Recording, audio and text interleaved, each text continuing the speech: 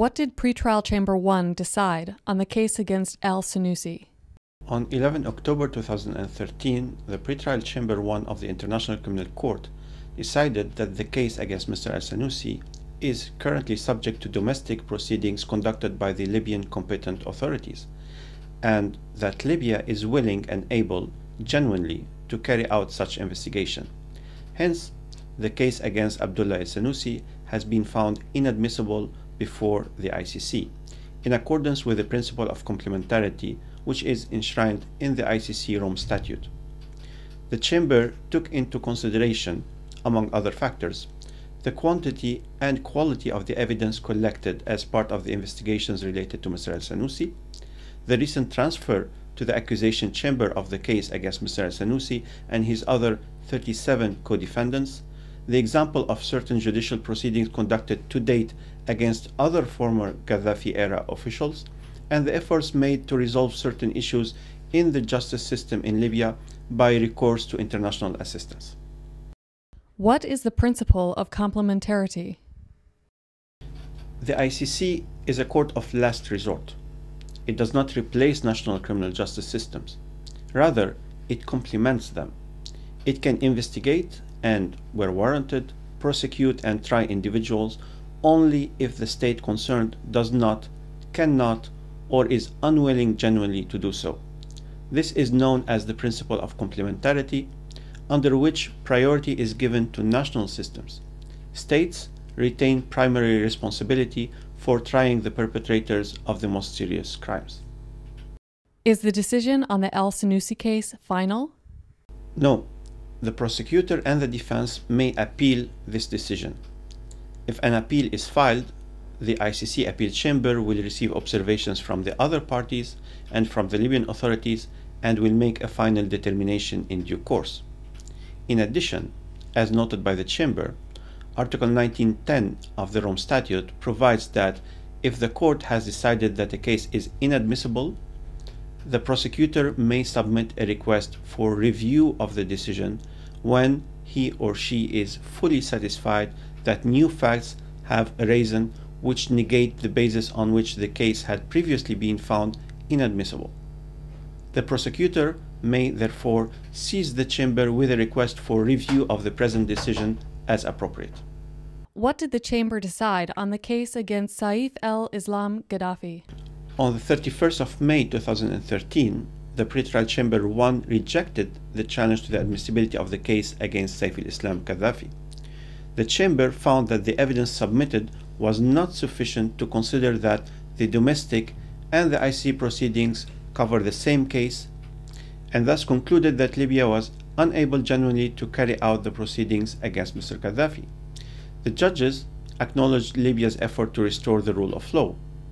The chamber, however, stressed that the Libyan state continues to face substantial difficulties in exercising fully its judicial power across the entire territory, and this impacted on Libya's ability to secure the transfer of Mr. Gaddafi into state custody and created impediments to obtain the necessary evidence and secure legal representation for Mr. Gaddafi. Libyan authorities appealed this decision. The appeals chamber will issue its final determination on this appeal in due course. Why did the chamber reach different conclusions on similar cases? In considering a challenge to the admissibility of a case, the pretrial chamber has to check whether there is, at the time of the admissibility consideration, a national investigation covering the same case, and whether the national judiciary is willing and able to genuinely investigate the case. Considering the case against Saif Al-Islam Gaddafi, Pretrial Chamber 1 found that Libya had not submitted enough evidence to support that the domestic and the ICC investigation cover the same case.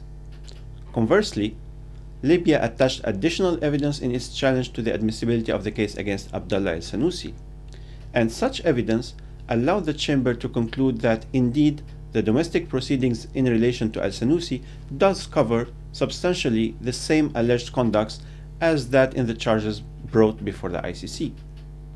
In addition, unlike the case against Mr. Gaddafi, where Libya did not satisfactorily demonstrate that it had collected more than a few sparse items of evidence as part of its investigations, Libya provided a considerable amount of evidence related to Al-Senussi case. Based on a thorough examination of the submissions and evidence presented in the context of each challenge, the pretrial chamber reached its conclusion, rejecting the challenge to the admissibility for the proceedings against Saif Al-Islam Gaddafi and accepting it for the proceedings against Abdullah Al-Senussi. However, these decisions are not final. Libya appealed the decision regarding Mr. Gaddafi. The prosecutor and the defense of Mr. Al-Senussi may appeal the decision regarding the latter's case. Will the ICC prosecute other individuals for the crimes committed in Libya after the revolution? The ICC prosecutor indicated in her last report to the United Nations Security Council that her office continues the investigations related to the crimes committed in Libya since 15 February 2011. She also stressed that her office is aware of allegations of serious crimes committed by former Gaddafi officials, some of whom are now outside of Libya. She is currently engaged in the process of documenting the most serious of those crimes and documenting the current activities of those officials who were most responsible for them. The Office of the Prosecutor plans to take a decision regarding a second case in the near future and will consider additional cases after that, depending on the government of Libya's progress in implementing its comprehensive strategy.